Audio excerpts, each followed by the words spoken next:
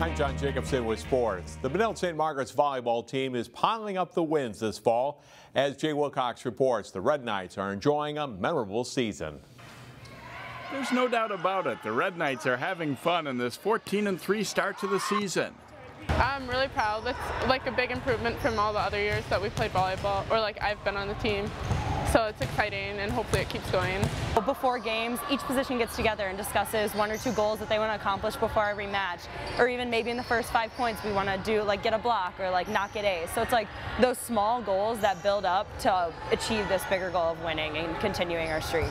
While Benilde's had a solid program in recent seasons, they've taken a step forward this year.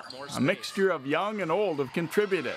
It's been a team that's worked really hard, and it's a nice combination, a mixture of the youth and experience here.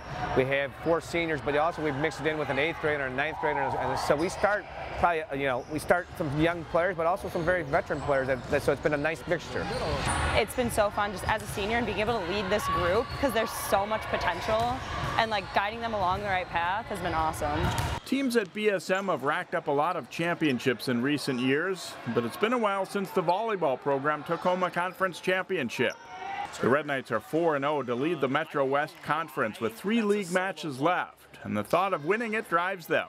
Yeah, that was like one of our biggest goals, I feel like, and every time we win one of the games, it's just like moving forward, so it's exciting. There aren't many days where we don't think of that, and this is a year we've really, as said, as one of our team goals, to make sure we get contend for that conference title. Right now we're 4-0 in our conference. We have 3 conference games left, tough conference games, but it's definitely a motivating factor for us and something we'd like to take care of this year, getting our name and our team up on that banner. Benilde hopes to be a real threat in Section 6-3A with teams like Hopkins and Armstrong when the playoffs roll around.